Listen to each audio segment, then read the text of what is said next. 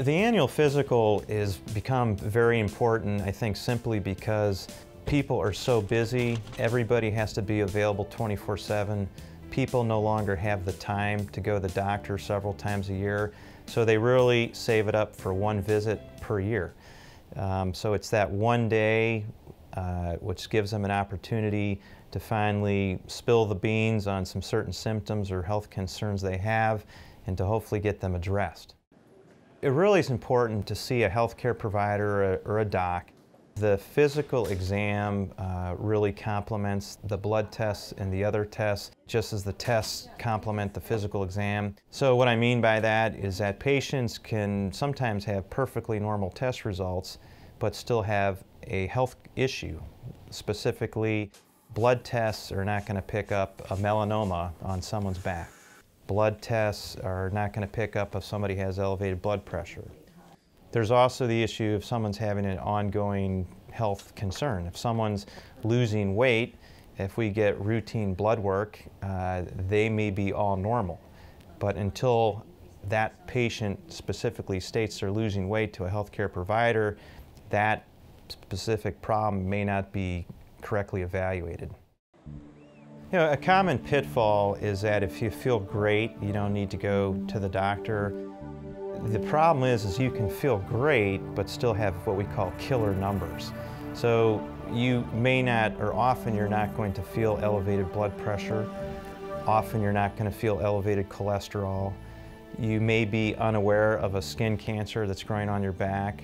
You may be unaware of an abnormal pap smear. So it really is important that even if you feel well, it's important to go to the doctor to get checked out. Because at the end of the day, the mission here is really prevention.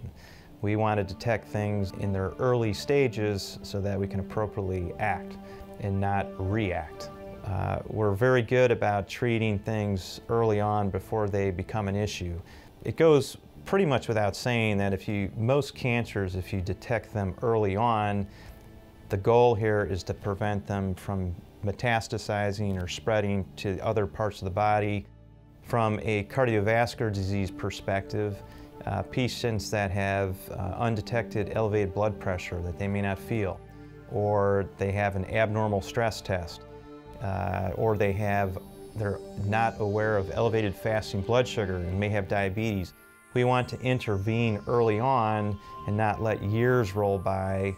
So again, that's kind of the whole premise of getting folks in to get a physical exam, to catch things before it's too late. So most people, when they go to have their physical exam, it's not something that people are really looking forward to. Most people would rather go to the movie and out to dinner than come to have their physical examination, and for good reason. But because of that, a lot of folks will be somewhat distracted when they're here. Being in a hospital or doctor's office tend to be somewhat anxiety-provoking. So with that being stated, it's a good idea, if you can, the night before to perhaps write down some symptoms that may be bothering you or some health issues that may be concerning you. I see it all the time where patients will come in, they just simply can't recall what's been bothering them. It's also helpful if they're on several medications just to bring the pill bottles with them. So again, they're not relying on memory.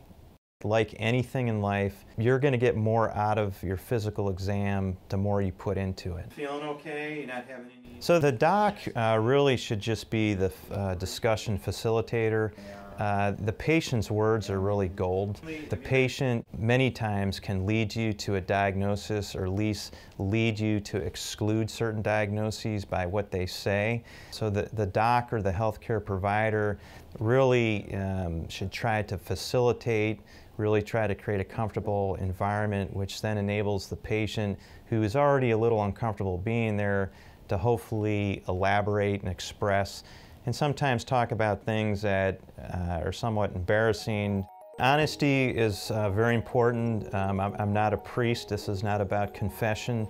Some folks, and particularly a lot of males out there, don't want to express or relay that they have a health issue going on, because it may not be very manly, whether it's a social issue or an issue with erectile dysfunction, something perhaps related to stress, anxiety, or depression. Until you relay that fear to the doc, that's not going to be adequately addressed. You're going to go home, drive in your car, and be somewhat frustrated or unfulfilled, and still worried that you may still have that health problem. The more you put into that visit, expressing yourself, the better off your health will be. There's nothing magical about walking into a doctor's office as far as treating your health issues. A successful physical exam is effectively educating the patient to take better care of themselves, and the tools to go about it so that the other 364 days a year, there's a plan to take care of their health and wellness. Most folks these days are working incredibly hard. You deserve to take one day out of your busy schedule to invest in your most valuable asset, which is your health. And yes, you can feel great, but you can still have troublesome or killer numbers such as high cholesterol, high blood sugar, and so forth. So you really owe it to yourself and your loved ones and friends to get checked out once a year. The name of the game here is to really detect things early on before they become problematic.